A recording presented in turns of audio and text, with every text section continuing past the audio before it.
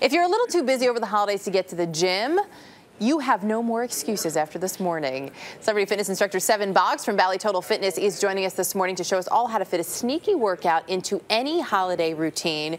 You really are eliminating all excuses this morning. Absolutely. There is no excuse. You can incorporate fitness anywhere, any place. It doesn't matter if you're in the office or if you're shopping or if you're walking down the street. You can do exercise anywhere. And every little bit adds up and every little bit counts, so this is good for us. So we're going to start off with shopping, walking around the mall. You can't just leave it at walking around the mall. Well, let's say that you're at the mall and you have been doing an enormous amount of shopping. Yes. Like we have as today. We do this time of year. These are all of our Christmas gifts. Pick up all the bags. So here we are going to get a shoulder workout. Believe it or not, you can work out your shoulders with just shopping bags. Okay. So now let's pretend we're walking down the mall. We're going to hold the bags far out to our sides. Imagine we have like 10 or 5 bags on each hand. Right. And we're going to walk. And holding those arms out, you're going to automatically engage your shoulder muscles, which is this area right here. And you're kind of pulling in your core a little bit too, Absolutely. So you don't fall You're going to suck in your abdominal area, and you're going to also make sure that your spine is upright. Yep. So now let's turn our palms out.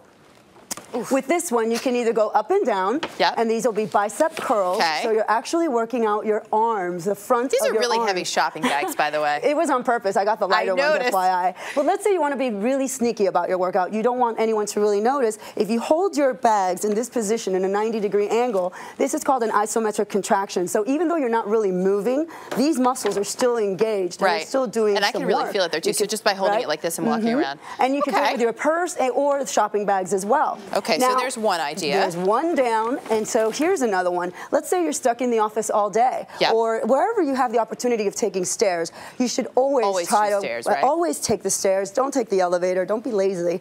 And what we're going to do is, let's say we're walking up the stairs. We want to try to get a lower body workout. So one way is, instead of taking step by step as usually we do, we're going to skip a step and use the heel of our foot to really engage our hamstrings and our glute muscles. So if you're walking up at work and you have heels on, and we did this on purpose, and I just want to make sure I put my whole foot on. Ooh, right?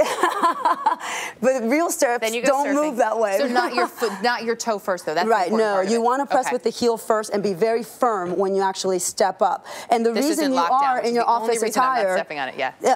Yes, exactly. There's the reason you are in the office attire is because most American people are either working or shopping in their heels and that kind of thing. And you can do it anywhere. Now let's say you want to do a brisk cardio workout. You can run up the steps all the same. Just take a brisk step, walking up really quick and using the toe of your foot instead of the heel. So when you do the run, you do the toe. Yes. That I can do. That's going to really engage your quads and your calves as well. Okay. So now let's say that you are at home. You're stuck all day. You're cooking for the family. It's holiday time.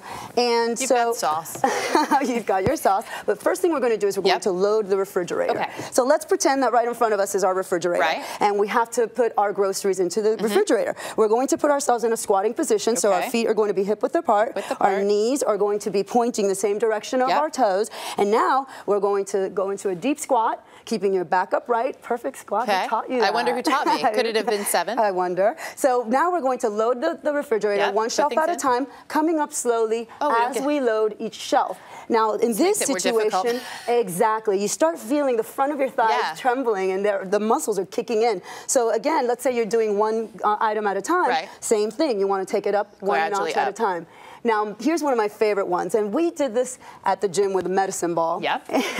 And this is where it really kicks in for the entire body. Let's say you're at home and you're in the kitchen, you're cooking for the family, everybody's coming over. Now you've got your Prego sauce, I've got my canned tomatoes. So we're going to go down into a squat, bring the can between our legs, and make sure our back is upright, our abs are tight, and then we're going to go above our heads and down. Above. And this way, we're working out all of these muscles right here that really lean out the waist. We're working out our quads, our hamstrings, and our entire body's actually engaged. We've got it all. Oh, I hate it when you don't give me any excuses, but I appreciate it all the same. Seven Boggs, thanks. Good to have you here. For more on the sneaky holiday workouts, you can find them at our website, earlyshow.cbsnews.com.